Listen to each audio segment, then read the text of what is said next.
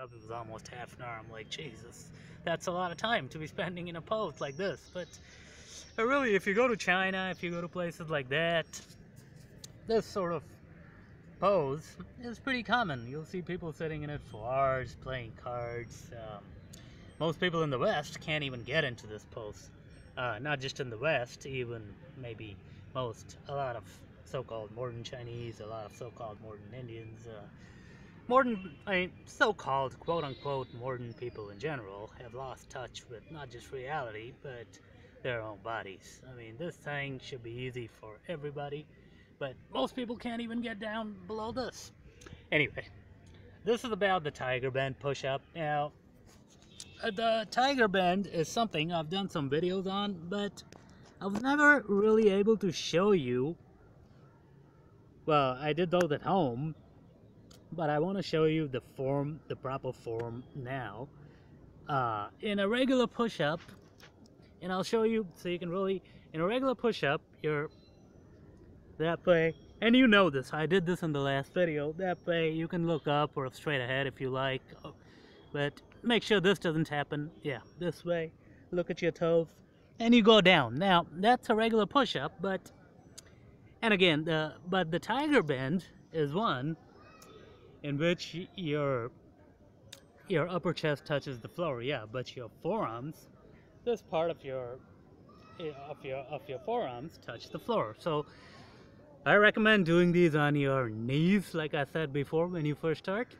Let me show you the motion basically. So what should happen is you're going down like in a regular push-up this way, but a regular push-up, your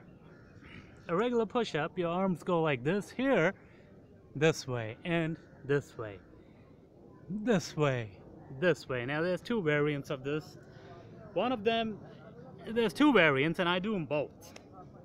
I used to teach them in a different manner, but now I teach these two variants because I find those to be much better. One is when you go down in the regular push-up, you don't change position, you simply bring your forearms to the floor now, or the grass or the mud pit or whatever you're doing your thing in, no pun intended. So okay, so you're this way. Now when you go down, you don't go this way, you simply this way. You can see my forearms touch the floor, or almost touch the floor. You don't have to go all the way down. And make sure your back is straight, and in that one motion you push back up again. You see my back, I sort of, it's hard to keep your back completely straight in these because of the tiger, like you're essentially doing a crouch like this, so your back will bend a little, but you try and keep it as straight as possible. And it's the tiger bend because you're gonna look like a tiger bending. So this way, you see this? You're crouching, you're stalking, that way. Oh, that's what when my daughter saw me doing these, she was like, you're stalking. So that's one. And then I'm gonna show you the other way, which is a little easier. This way is pretty tough for most people starting out because it really works the back of your arms. So I'm gonna have my my hands close together. You can have them out, it's easier. I'm gonna have them this way because it's a lot tougher. I can feel it a lot more in my arms.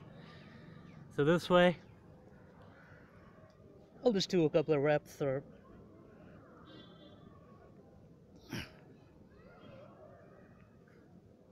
you see, and keep your back straight. And if you want to make it tougher, move your hands right down to you. Keep moving your upper body ahead so that more weight is on your shoulders, and that way. Regular push-up this way, and these that way. That way. You see the difference there? Regular push-up is this way, these, you go this way. That's the difference. Now, The other way to do these is you go down in a regular push-up, but you go down like you would normally, so this way, and then from that position you push backwards.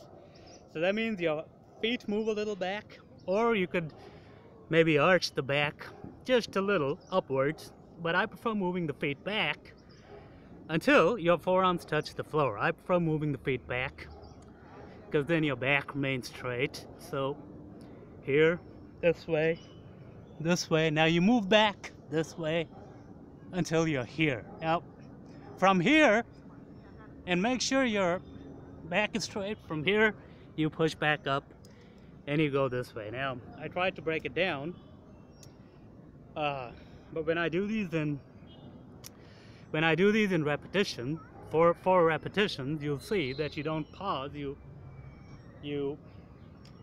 It's one continuous movement. You go down this way, and up, this way, and up, instead of just flat out this way.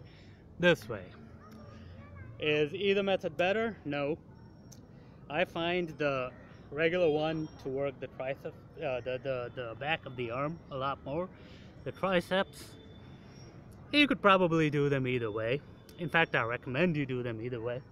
So now I'm going to show you a couple of reps of what I meant, which I normally do them straight ahead this way, but I'm going to show you what I mean.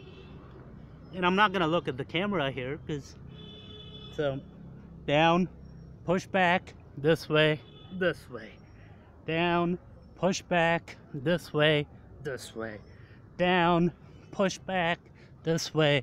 And you see my back remains straight that way. We'll show you from this angle, and you can do these on your fingertips too, but again, get good at the initial one first before you, so this way. So I'll show you the first one. Okay, back straight, that way. Now your back will bend a little, but that way. That's the first one. Now pushing back, let me show you from this angle, so you can really see how you push back. Let's see if we can get this to be yeah, I'll show you from this angle, so you can really see how you can push back. So you're here,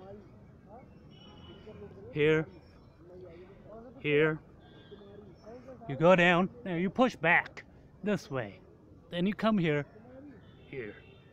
down, push back, and your hips will go up a little naturally, which is fine.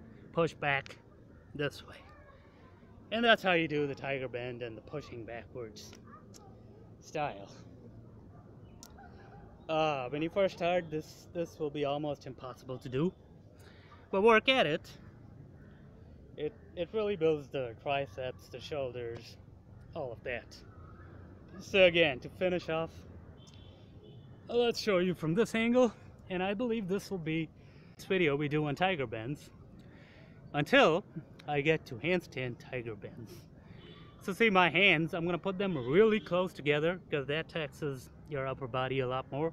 It's another tip. You can see me, yeah, you can see me now. So you're here, back straight, look, maybe you can look down. This way, that way, you see me here, that way. Not all the way down, that way. Some of you may not be able to go all the way down. I do, but I've got this niggle here in my shoulder that's getting better, but so I don't touch my elbows or this part. But I mean, as long as you go down this much, and that's fine.